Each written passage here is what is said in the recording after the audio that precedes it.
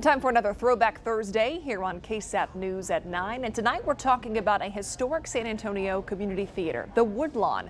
R.J. Marquez tells us that even though it is now a performance venue for local artists, it actually was once a movie theater.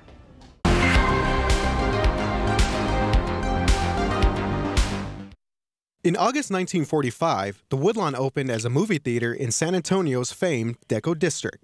John Eberson designed the venue, which was the first of its kind, a neighborhood theater with lavish, elegant fixtures and an iconic marquee. The Woodlawn enjoyed early success, but made its mark on the national stage in 1960 when it was chosen to host the premiere of John Wayne's film, The Alamo. The owners at the time were actually the ones that believed in the movie, and they were able to purchase a new film projector for the actual filming of the movie. The theater showed movies through the decades and was a beacon of the community. It hit rough times in the late 70s and shut down, but it didn't stay closed for too long.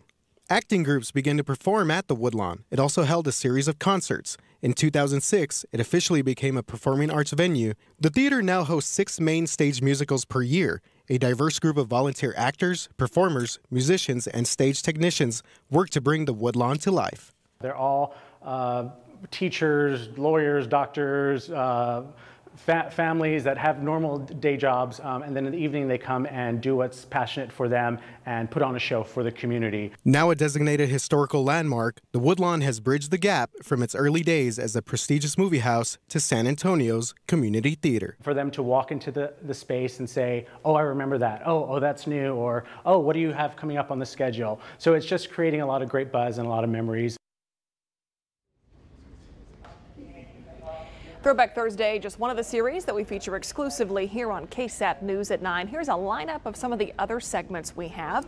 Tune in tomorrow for our wrap-up of this week's biggest local stories in the week into 10. We'll be right back.